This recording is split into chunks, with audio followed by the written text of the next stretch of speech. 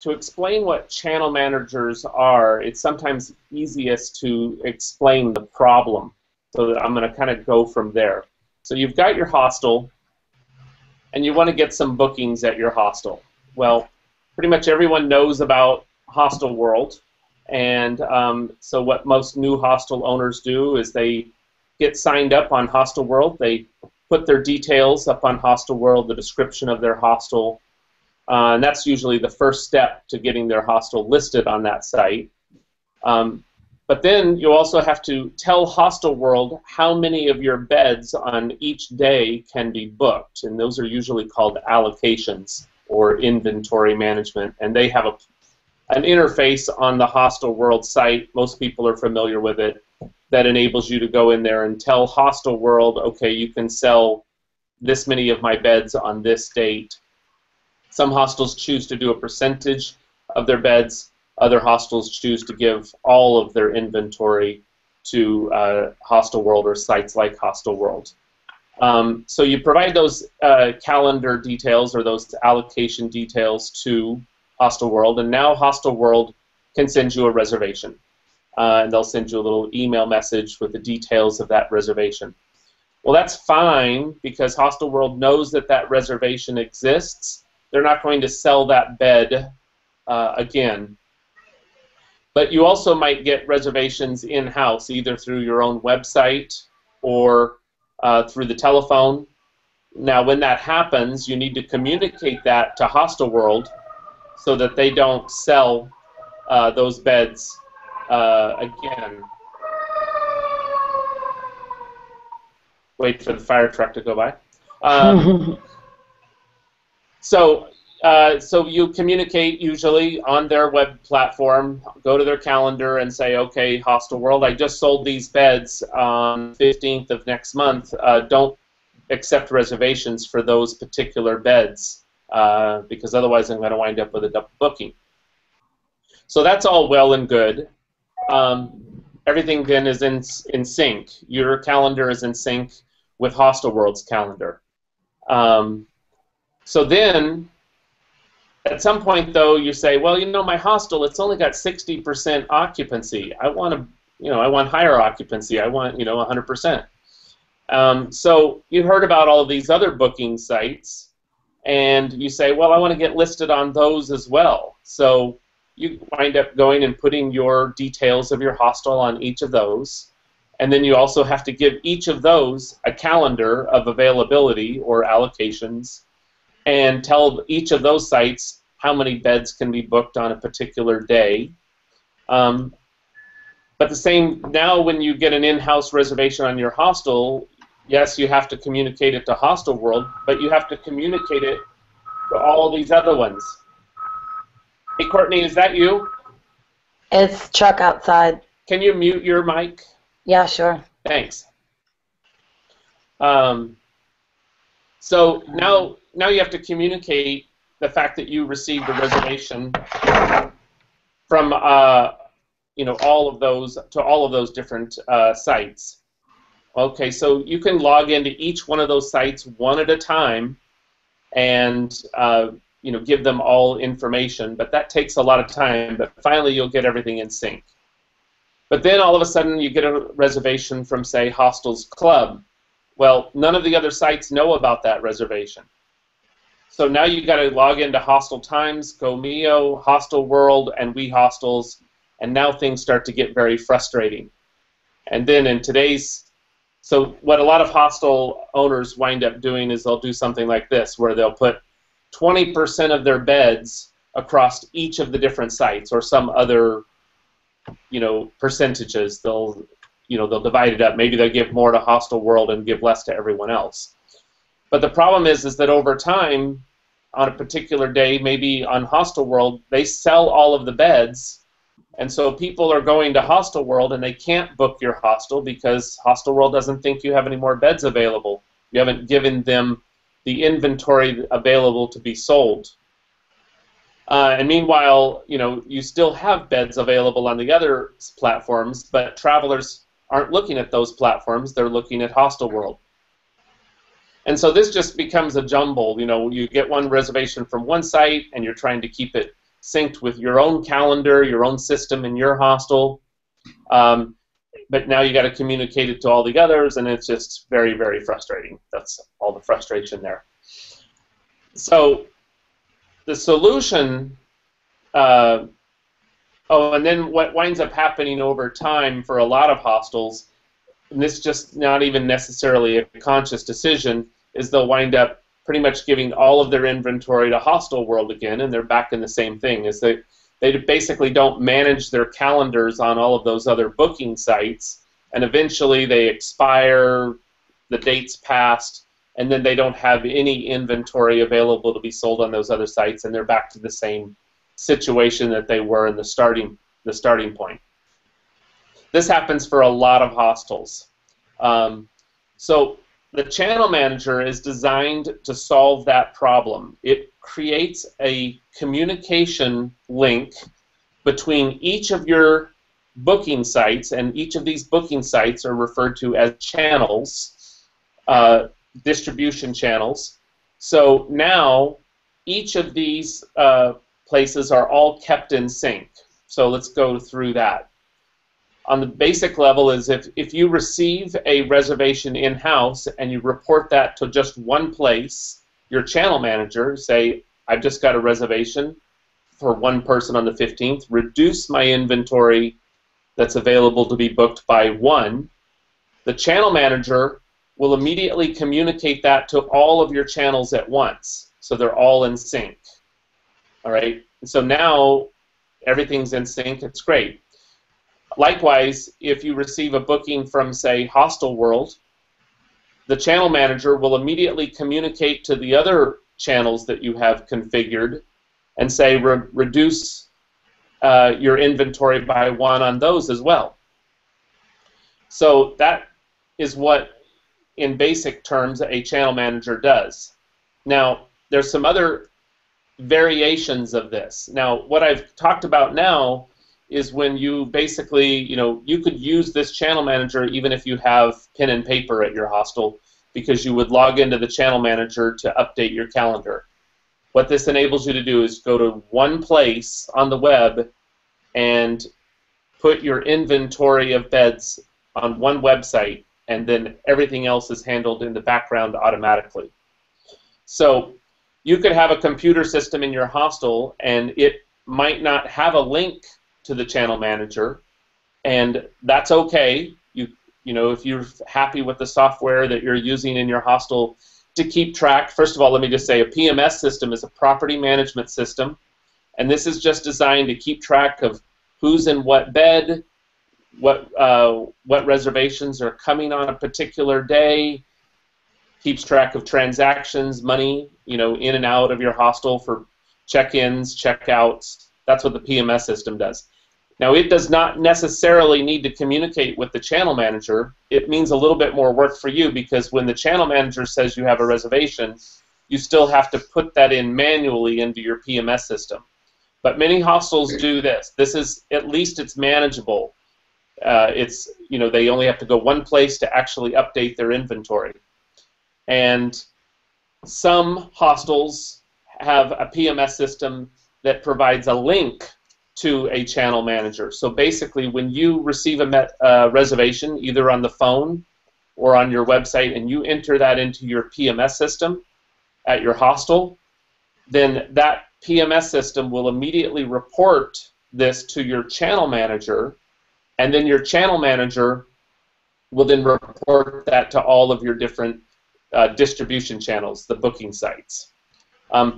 And even if you're using pen and paper, and there's still many hostels that are using pen and paper to manage their hostel, frequently small hostels, you can benefit from a channel manager. It just means that you need to go to the channel manager, report how many beds are available to be booked, and the channel manager will handle all that behind the scenes to keep all of your different distribution channels up to date. Now, there are also PMS systems with an integrated channel manager.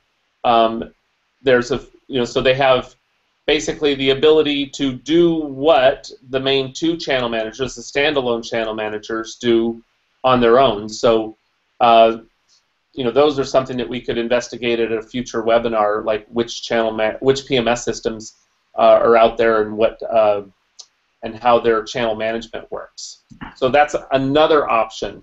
For most people just getting started, maybe that's overkill for a small hostel because there's obviously costs associated with getting that system.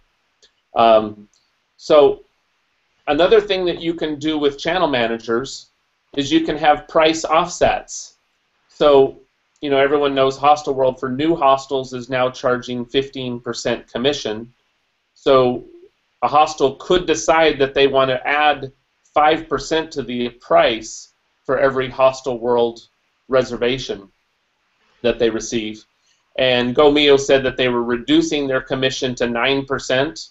So you can go into the channel manager and say, okay, for any GoMio bookings on GoMio, please make that particular day 1% less. And you can also do that for a range of days. And then I had for this one, I said no change on all of the other ones. So you can set it like that. You can basically set a price offset plus or minus whatever your standard price is. They also allow you to have integration with your website. So if you have a hostel that you don't have the ability to accept reservations on your hostel, the channel managers that are out there have a very basic system where you can actually book, or your guests can book your hostel, and that reservation gets reported immediately to the channel manager, and then the channel manager reports that to all of the booking sites, or it doesn't really report the reservation, but it reduces your inventory on all of those sites, so that keeps you up to date there. So there are two, in my mind, and John, you may know others, there are two main channel managers that seem to serve the needs of hostels that hostels are using. MyAllocator.com is very reasonable in its price, and it covers all of the distribution channels that most hostels use. Hostels Club, Hostel World, Hostel Times, GoMio, there's a bunch of other ones here too, but all of the main ones are covered by MyAllocator, and it's like 12 euros per month, 16 US dollars per month. And the Book Now button for your website, if you want that, is included in that price. The other one that you'll see hostels using is SiteMinder, SiteMinder.com, and they are significantly more expensive than MyAllocator. They base their price on the size of your hostel. So for a small hostel, it's $79. For a large hostel, it's $369, and I think over 500 beds, it gets even more than that. And the booking button, that ability to integrate that little widget on your website, is an extra cost. But the benefit you get on SiteMinder, or it could be a benefit for some hostels, is that they have far more channels. Now, in my experience, most of these channels, though, are not applicable to hostels. SiteMinder also provides this service for hotels, and a lot of these channels, they are booking sites where really hotel travelers go to.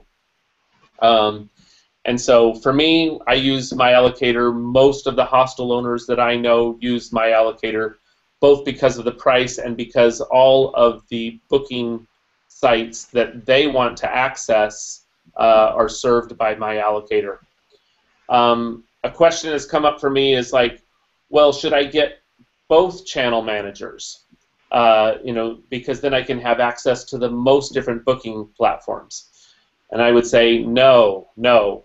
So each of these are managing your inventory on different sites, all these different sites. And if you wind up configuring each of those channel managers for the same booking platforms, then they are basically going to be fighting with each other to keep your calendars up to date, and it would create some sort of endless loop that would probably suck the universe into a black hole or something. I don't know. But anyway, that's the basic primer on channel managers. And Jay, you might have some questions. Well, as you know, I wrote about 50 questions to you guys, and you answered them very well. Uh, and actually, MyAllocator people chimed in as well, and I've really been filled up, and I've followed your dissertation right there, and I really understand it. I've got some particular questions, not that are that what I think would be the same for other ones would be kind of like problem-solving type of questions. If you don't mind. Yeah, go ahead, Okay. and I may refer them to John because he's more technically inclined. Okay. Well, one of the things that got me into finding out about channel managers, booking engines. I mean, this ended. I was in the Philippines, and after almost a year of trying to put a new website up with this check front reservation system, and just for some reason it wasn't popping up, and all of a sudden I got this pop up a couple days before I came home to Hawaii, and it said, "Hey, maybe we can help you out. We're the instant international instant booking or something like that. IBM or I don't know. Instant Anyway, world booking? go ahead. Instant world booking. That's right, John. Thank you. Um, but after dealing with Darren, I've swung over to MyAllocator, blah blah blah, and so anyway, now it put me into the area of I wanted to be able to have what was real important to me out here in the Hawaiian Islands. I don't know if it's common for you guys, but we get a lot of reservations where there's no show or a real late cancellation, and we're just kind of holding the bag on reservations, especially over our holiday times. People lock up our few private rooms for 2 weeks, and then we don't ever see or hear from them. And it's kind of a pain. We were for a while having people confirming by sending a check. Well, that's kind of hard from Germany, and because surprisingly we have half of our guests are from Switzerland and Germany, and so I wanted to be like the airlines and have a box you had to check to insert your credit card that said I agree to the terms. And the reason for it is because I was told if you take a credit card reservation, that if they don't show up, or for any reason, they might get there and turn their nose up at our place, and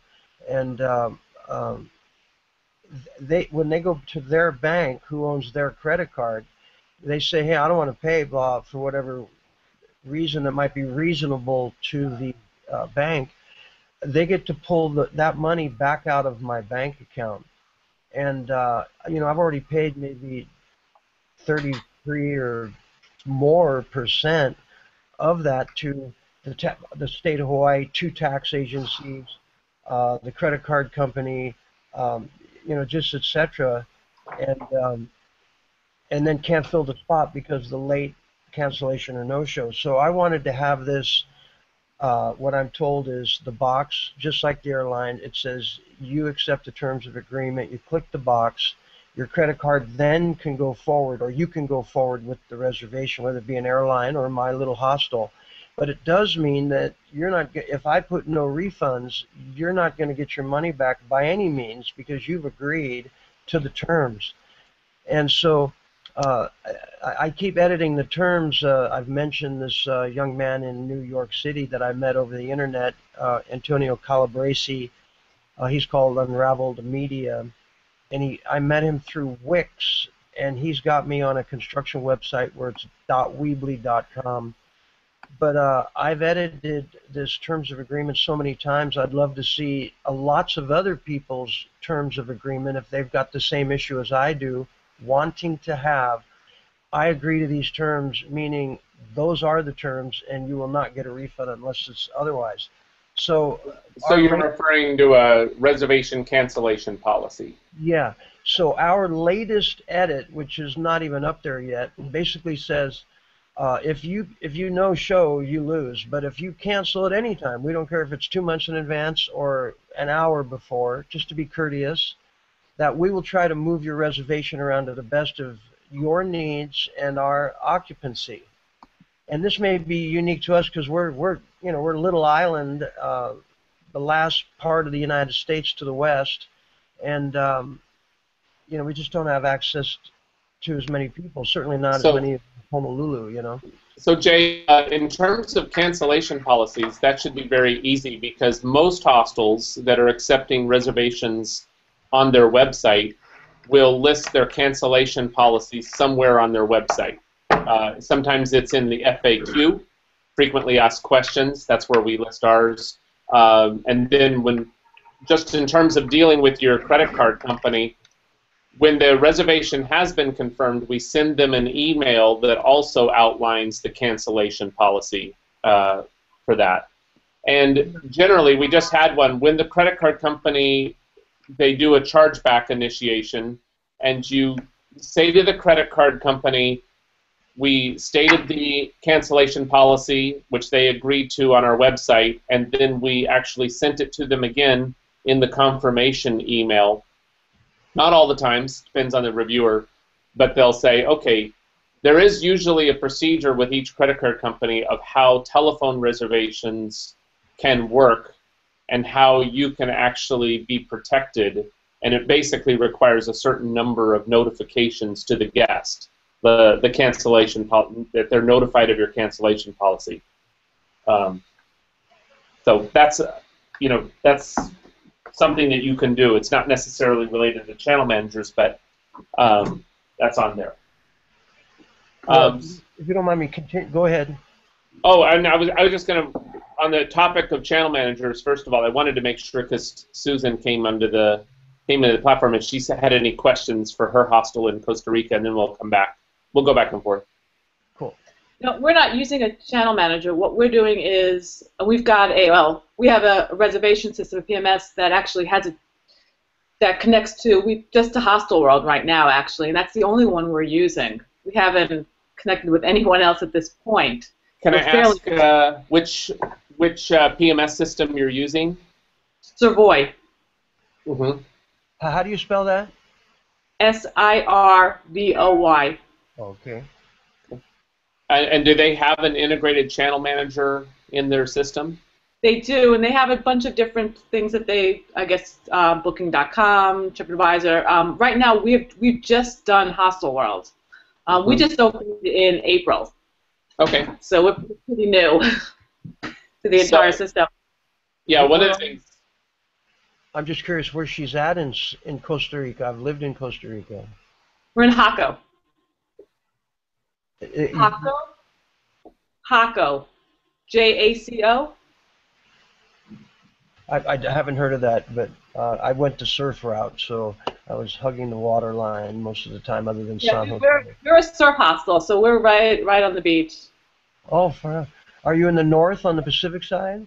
We're in the Pacific side, yeah. Yeah, it's really just south of about an hour south of San Jose. Oh, okay, all right. So one of the things I would like to say is that a lot of hostels are using Backpack Online for their property management system. And that's something that I definitely do not recommend to hostels, not because that necessarily that, there's anything wrong with their software or anything like that, but in my opinion, there's an inherent conflict of interest when you let a booking platform have access to all of the information in your hostel, which basically what Backpack Online will do. And so they'll be able to see if you get a reservation from one of these other platforms and you enter that into the system. First of all, they don't really integrate well with those others, but if you enter that in, you're giving them insights into how they can actually compete against the other booking platforms. So I think that if you do have a PMS system, like you were saying, Savoy, it needs to be independent of the booking platforms that are out there. So. And it is. It is totally independent. I guess the one thing that we're struggling with right now is that we're trying to get a point of service system and have it, because we have a bar and a restaurant, and have it integrated with a PMS. So Savoy doesn't have that, besides extras at the time, so we're thinking maybe we go to a different PMS And we don't know how to do that and have it integrated. We haven't found anything else out there like that. That's a common complaint with a lot of hostels, is that a lot of the PMS systems don't have an integrated POS system. And then for more established places, POS system with inventory management, those are always usually a separate system. Or there's some very high-end systems that, they're very expensive and have maintenance fees as well. So you're not alone in that one in terms of the POS system. But if you were to what I guess I don't understand about the channel managers is if we were to use, for example, any system that we found out there, if we found a good reservation system that had a POS with it, we can just add the channel manager to it, or would we be updating both systems also? Would we have to update the channel manager and our own system? Well, I think that would be something that you would definitely want to research as you're looking for a PMS system, because it sounds like Savoy is already working. First of all, Savoy already works with Hostel World. I assume that Savoy will also work with other channels. Yeah, not a lot of the other ones not a lot of the other Hostel channels, though. Oh, okay. Okay. But I'm not sure we need them at this point, to be honest. We're getting a lot of reservations through our website and through review TripAdvisor. So, the other thing that has happened, and you're kind of new on the hostel industry scene. One of the things, I've had a lot of conversations with a lot of these other hostel OTAs. Hostel Times, Hostels Club, Gomeo, We Hostels. And one of the things that they've struggled with in our industry is getting the hostels, the suppliers, to give them inventory so that they can actually have something to sell to their customers. And what happens then is that customers go to those other sites. They don't have a good experience because they can't find the hostel that they want, and then they wind up going away and they wind up going to Hostel World. Well, the result of that has been that Hostel World has the lion's share of all of the bookings in the hostel market, and they've basically been able to dictate the terms of how we, the suppliers, will interact with them. So they've just raised the commission rate from 10% to 12%. New hostels have to pay 15%, and there's no indication that will necessarily stop. Some of the big OTAs that serve more of the hotel industry are already charging 20%. So, in my opinion, that whole model is very, extractive of value to our industry, and so. One of the things that I would like to see is that hostels making this effort towards listing their hostel on all of these different properties, and that's one of the reasons that a channel manager is vital to that, because obviously a hostel doesn't have the ability to do all that. So, and you may only get a booking from some of these channels, a few times a year, but at least then we can start to change behavior of the travelers so that we're not feeling this constant situation where Hostel World dictates the terms to our industry. So, Courtney has a comment or a question. Susan, I understand what you mean about feeling like you don't need to go beyond Hostel World because you're getting bookings. But in addition to what Darren's saying, that's exactly what a channel manager is great for. Is you really don't have any extra work beyond just saying, okay, here's the inventory. The channel manager will adjust it all. So it's just giving you opportunity to sell more beds without really a downside. My only advice would be to make sure before you sign up with other OTAs that they're the right ones to work for you. I know, for instance, Booking.com, people have different experiences with. Some hostels have chosen to only sell their private rooms on Booking.com because the guests they get are looking for more of a hotel experience, and when they have dorm beds, they're not as happy. Versus, using We Hostels is obviously a hostel website. So just kind of think about that. But other than that, there's really no downside to signing up with a bunch of them if you have a channel manager. Well, okay, so my question then is so if we're using, for example, Savoy right now, can we use the channel manager in conjunction with it? I How don't does that know work? about that PMS in particular, but if you look at that PMS and see it, most PMS systems will integrate with either MyAllocator or SiteMinder. Those are kind of the two main channel managers. If it says yes, I then don't yes, think they do. they don't. See, and I don't Okay. think they do. So one of the things that you could probably do is just not use that functionality on Savoy, but then that would mean that you would have another interface. You would have to go to, say, the MyAllocator interface in order to update your inventory, things available to be booked. Right. That creates a little bit more work for you. We get a lot of walk-ins. Uh-huh. That would be difficult. Well, you'd still be able to get those as well, but what you're saying is then you'd have to go to the channel manager. Yeah, updating. Uh-huh. I think John has something. Darren, if I can come in there? Or? Yeah, go ahead, John. No, I just, I'll give some information in regard to Susan and back to Jay's question as well. But firstly, I use MyAllocator, and for PMS I use Banana Desk, which has, I presume POS stands for point of sale, is it? Or Yeah. Wait, Yeah. who are you? I didn't hear. Who are you using? Banana Desk as a PMS. It's I don't understand that. new. Banana Desk. Banana as in the fruit. Banana disk. Banana Desk. Got it. Yeah. So I use that as a PMS, and that integrates with MyAllocator. And it has a POS as in you can set up, well, for me, I don't have a bar or anything, but say if I'm doing laundry or if I'm organizing tours and I'm getting commission from them, I've them set up so that I can add that to the person staying, and at the end of when they're leaving, they pay for the room plus all the other stuff. Right. And that integrates with MyAllocator, the channel manager.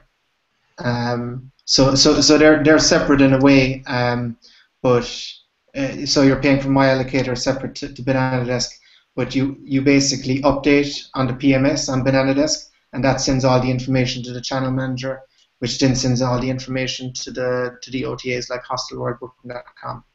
Okay. Yeah. And just in regards, Jay, you were saying about things like terms and conditions and booking through your own website. With MyAllocator, firstly, you can have a checkbox for terms and conditions, and also it takes the credit card details of the customer. Now, with the credit card details, it just checks that it looks like a credit card, because it can't check if it's a fake credit card or not. So obviously, if people put a 16-digit number, usually beginning with I think a 4 or 5, it will say that it's a valid credit card. Now you can connect PayPal with it, so I think you can either take a deposit or you can take the full amount when you're taking your booking. I don't use PayPal with MyAllocator; they charge an extra fee for that, but you can use that if you want to take the whole amount up front. John, can I get you to elaborate on that a little bit better? You hit a point there that I had never considered. Of course, Visa's a 4 and MasterCard's a 5. I just would accept the face value that it's good. They give me a date, expiration date, and 3 numbers on the back. But you're saying with MyAllocator, did I hear you say that you pay a little bit more, and they'll have a company like I use right now from my swipe machine credit card, Authorize.net, and I believe they're the ones, unless it's Veracity.com who handles the credit card, that they verify that it's a real card and you're not running a bogus number. Yeah, I don't use that integration because it costs more, and it's only happened to me twice that I've had people use fake credit card numbers. But obviously, some people maybe it happens more. So you might have to use. They integrate with PayPal to either, I guess, they have to take a certain amount out to check if it's a real card, and I think also you can set it up that if you want to take the full amount. And then obviously if they don't show, then you don't lose anything. A conversation that I frequently have with hostel owners that I'd like to see hostel owners kind of make this evaluation. A lot of hostels rely almost 100% on Hostel World because, and basically they're giving Hostel World, 12% commission on every single booking in exchange for this protection that you might have a guest that doesn't show. There seems to be a lot of emphasis on the no-shows. And every market's different, and every hostel's different depending on how city versus rural hostel. So I think this is a valuation you have to do yourself. But figure out like how many no-shows do you have over the course of a year, and those, I know, while they have a lot of emotional weight, it's like, hey, somebody stood me up, but what is the actual cost of that versus the 12% that you're paying on every single booking that you're receiving? So we actually tried something a couple of years ago where we were actually accepting reservations with no deposit at all on Facebook. And we basically just said, this is a promise between you and us.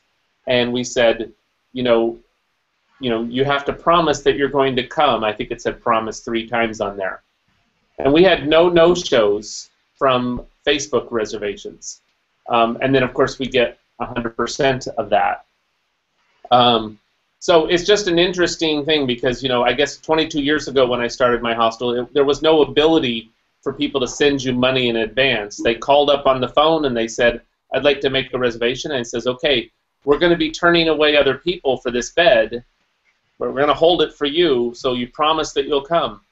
And most people came, but occasionally you would lose a few here and there, and that was just part of doing business.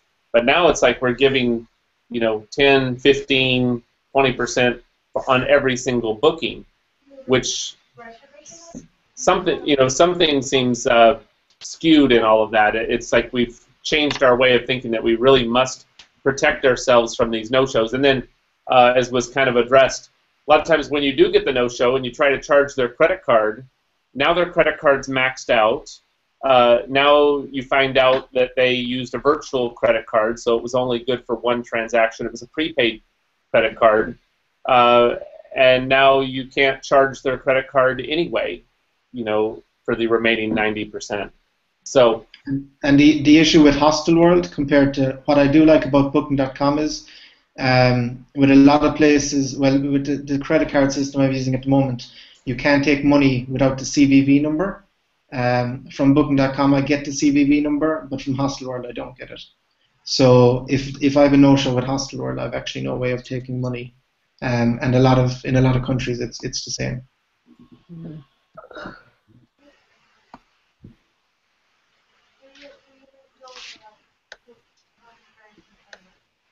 Can I get an overview of? Are you saying that if You're Hostel World, I'm sorry, if Hostel World is making your setting your reservation, they're basically certifying that the credit card is good, but well, because they take a deposit, yeah. For their deposit end, which we don't see. So even though Hostel World's getting their percentage, we're still not receiving a penny of that. Because if someone makes a deposit with a credit card and it goes through, in June, but the booking's not till August, and then they no-show in August, by the time you go to charge, that card could have been maxed out, it could have been canceled, it could have been invalid by then. So it's not necessarily that they make their booking or their deposit with a fake card, but things can change by the time you go to charge a no-show.